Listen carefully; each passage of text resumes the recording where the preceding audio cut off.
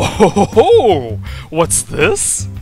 Did they finally get rid of scope sway on snipers? Nah, it's just a pistol. Sir, I think you should take a look at this before you record. Hey, not now. I gotta complain about video games. I mean, come on, D. It's been a while since I've held any kind of gun, but I can tell you one thing. I've held both a pistol and a rifle before, and you can take it from me, it is a hell of a lot easier to stabilize your aim with a rifle than it is with a pistol that you're holding with one hand. Sir, I really think you should look at all this. Shh! Now look, you might think that I go out of my way to bitch and complain about snipers for the sake of making videos. But oh wait, you're only half right. See, most of the time, my urge to complain honestly just falls right into my lap. And for whatever reason, there are just certain releases that remind me, hey, you still wield sniper rifles about as effectively as a seizure-prone snake. In this case, the scoped pistols like the Arca Scisco make no sense. I mean, for the love of God, DE, when are you going to fix Sir! What? Oh.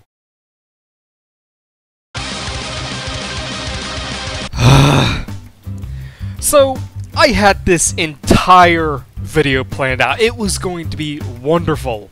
You would hear me bitch and moan about snipers for the 50th time, I would have kept my weekly upload schedule, and then I could have gone back to starving for content while Planes of Eidolon got delayed, and I could have been thinking about what turd to pop out next week.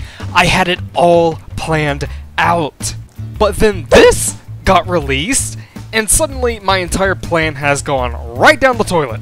Had I talked about this the way that I intended to while these changes were floating around, I would have looked more like a jackass than usual, so what do now? Well, I guess we can just ignore the fact that snipers are finally getting updated and just focus on the weapon.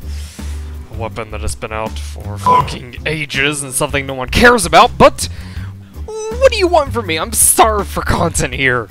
Alrighty, so, ignoring the sniper changes, let's just assume nothing was announced. This pistol basically encompasses everything that snipers should be.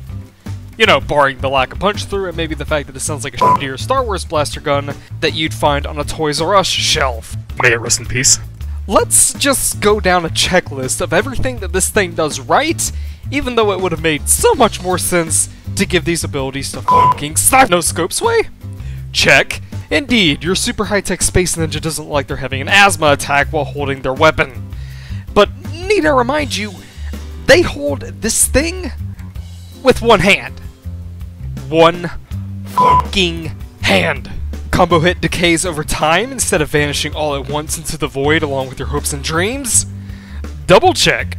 Hell, the combo doesn't even decay faster if you miss shots, so let's just check that as number 3. This thing, in all seriousness, is a great sidearm, and I think it's a hint at how future weapons are going to be designed. And if not, this is how they should be designed. And if that turns out to be the case, that is awesome. Just as long as we stay away from gimmicks like the Cyanoid Heliocore. I'd show you footage of how shit that clone is, but I kinda trashed it immediately after milking out the mastery. Yeah, it was so bad I couldn't even hold onto it for a shitty joke. As for the Arca Scisco, I mean, it's not as broken as the infested tossable nutsack known as the Pox, for example, but it's a solid pistol that does a lot of its unique mechanics right. It's not like the Toxicist, where it has a neat perk to it, but it lacks the ability to refresh its buff, still waiting on that DE. I like this weapon because it is the foundation of what most weapons should be.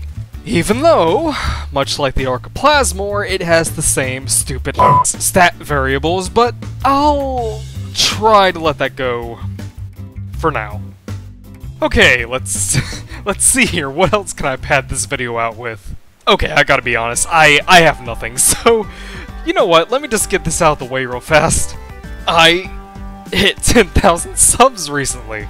You know, it's kinda strange to be honest, because it was only just at the end of March that this channel hit 10,000 subs, which was absolutely ridiculous to me back then, and quite frankly, it still very much is.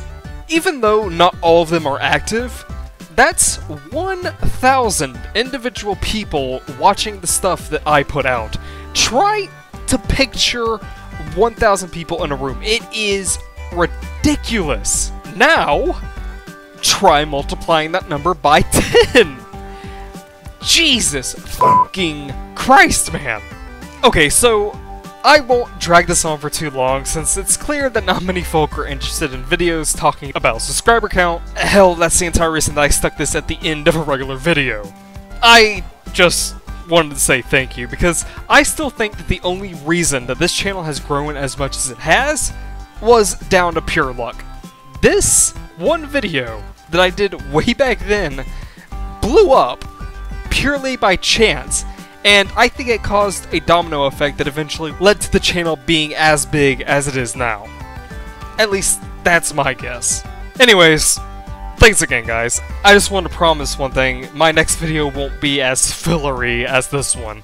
I'm either going to start on a limbo guide, which I think will be really, really appreciated for a lot of people, or I'm probably going to try a fashion showcase.